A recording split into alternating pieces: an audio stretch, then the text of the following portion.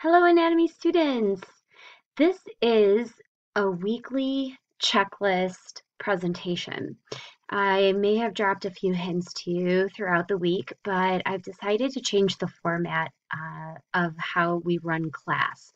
What we've been doing all year is kind of a quasi-flipped classroom where I've had you read and then you come to class and then you apply what you've read by using your notes to answer questions.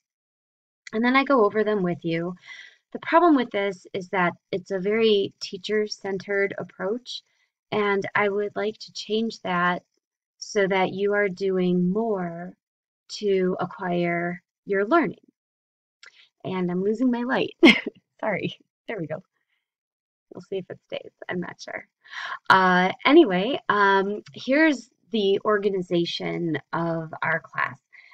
First of all, each unit will consist of modules.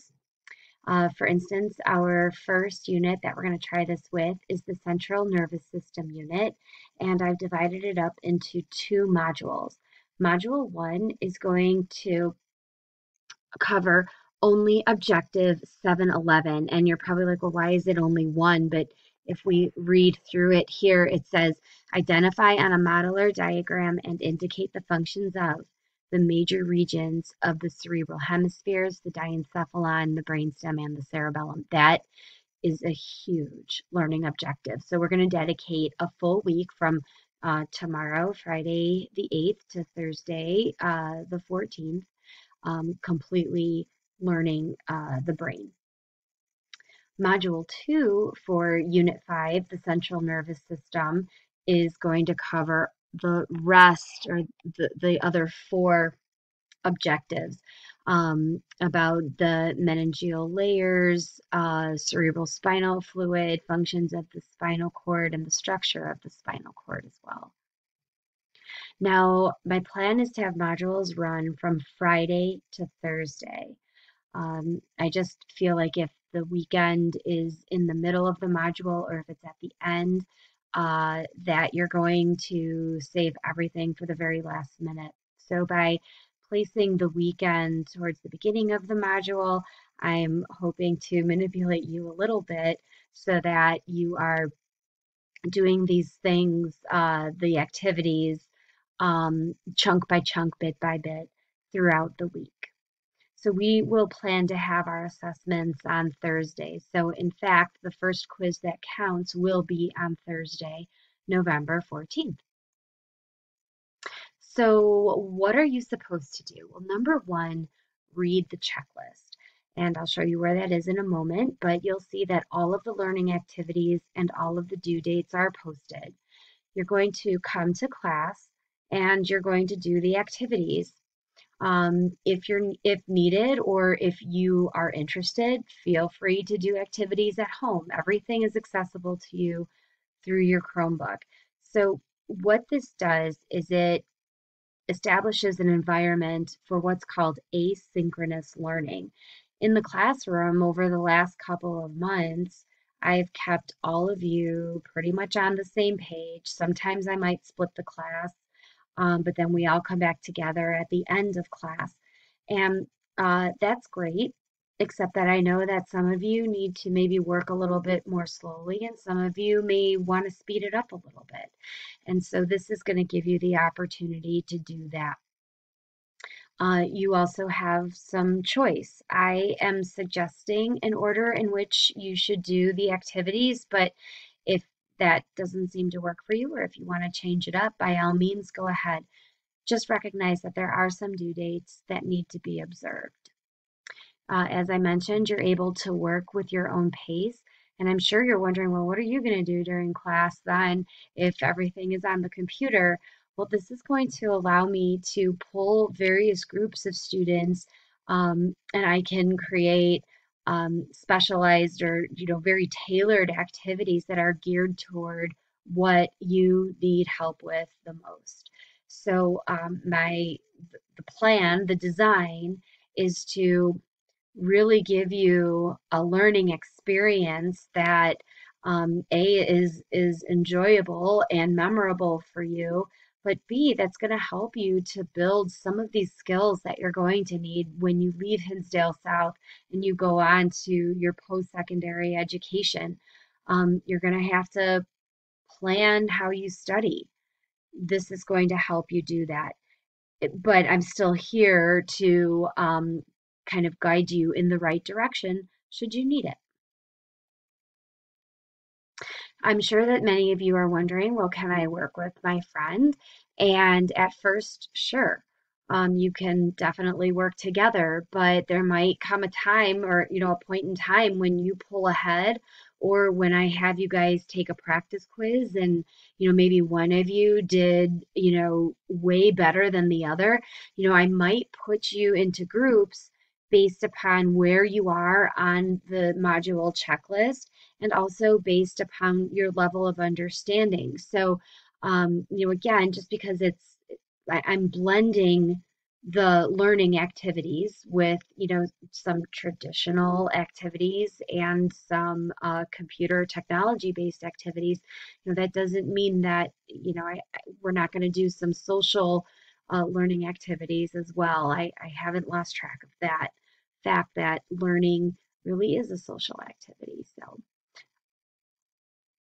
So what if you have a question? Well, if you're working at home and you have a question about something, I urge you to send me a message in Canvas or send me an email or write it down. And I can certainly address that during class. If I need to, maybe I'll have a box or something where you could write down your question, throw it in there, and I'll save time at the end where I can go through all of those questions. I think I talked about this, the second bullet, just that I know learning is a social activity. I'm not trying to erase that part of learning. And there are many activities that we are still going to do together, like taking tests. I don't want to get rid of partner tests. I think that that's a great experience for you. Dissecting and other learning activities like puzzles and whiteboarding, all of that is still going to stay. We're just adding a new facet to the learning experience. So just remember that this is called blended learning, and I'm just adding in a little bit more new to the old teaching and learning process. But this is what I need to impress upon you. I know this all sounds really exciting, like, oh, I don't have to do things until I really want to. I can save it all to the last minute. I urge you not to do that. This is really going to test your diligence, your focus, and your self-control. I mean, every day in class, I see this all the time. The minute that there's a moment of downtime, students are taking out their cell phones and watching a video or texting a friend. I cannot impress this upon you enough. You really don't have time to do that. When I show you the checklist for this module, I think that you'll agree. That doesn't mean that you should not take breaks. You should take brain breaks, no pun intended, but work for 20 or 25 minutes, break for 5, and then jump right back in. If you take your break for too long and you hop on your phone and then you get distracted, all of a sudden that bell's going to ring and you're going to be like, oh my gosh, I just wasted the whole class period. So, make sure that you really are monitoring yourself. I'm not saying you can't jump on your phone for a minute to take a break. You can, but you've got to come back. And I'll urge you to do that. If I see you taking out your phone and you're like, I'm taking a break, great, 5 minutes, and then get back to work. I know that a lot of you think that you'll do it on the weekend, but remember, life happens. And you get that ticket to the football game that you weren't expecting, or a friend drops by, or maybe needs your advice and you have to spend time with them. I understand all of those things. But the due dates are going to stick. So you've got to do what you can in class. If I see that you're working really hard in class and something happens on a weekend, you can't meet a due date, of course let me know. I think that I have shown you that I am flexible.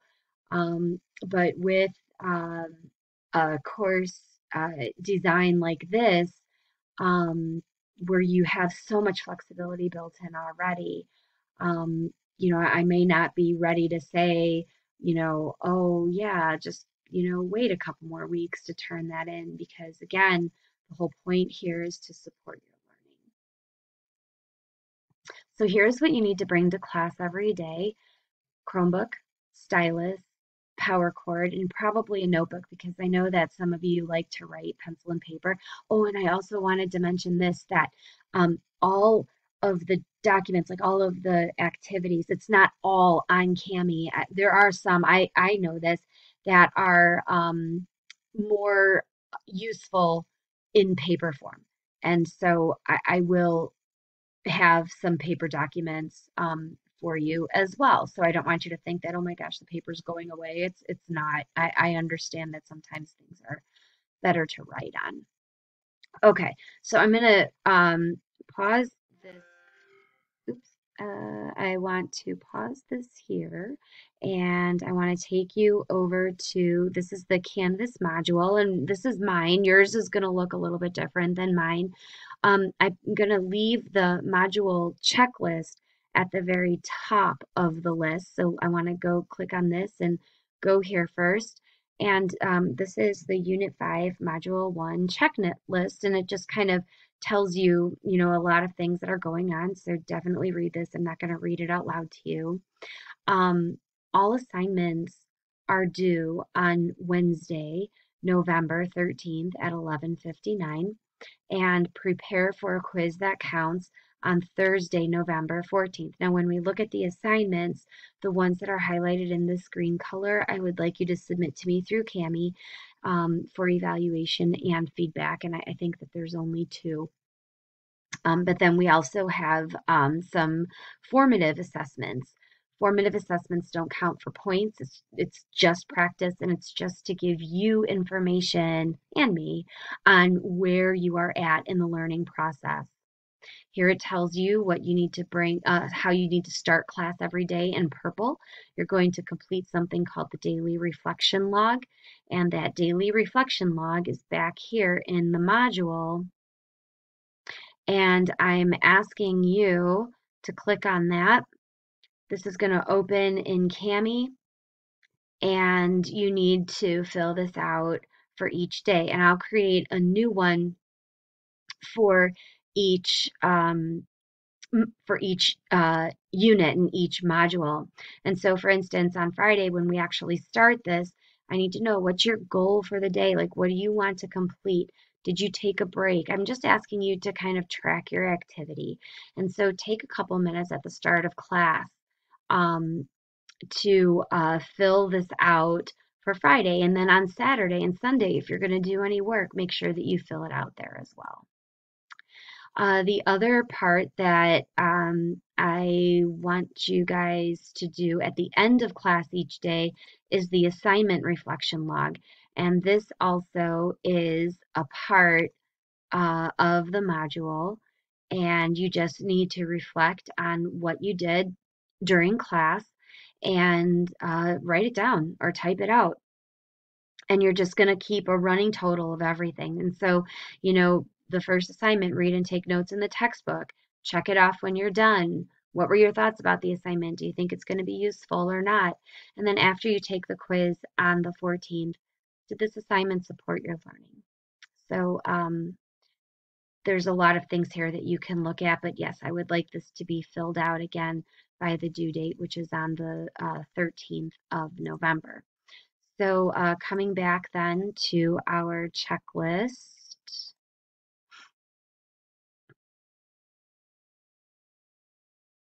Okay, so anyway, the 2 logs are listed here. In pink, I have our learning objective.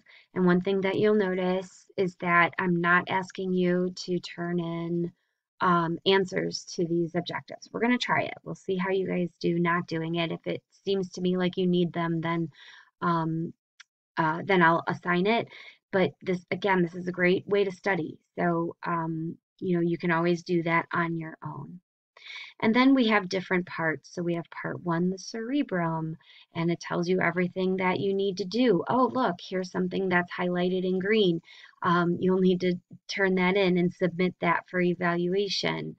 Part 2 is about the diencephalon and the limbic system. There's an actively learned video. There's a notes organizer. And it looks like down here that I am probably going to run out of time very soon. So I'm going to stop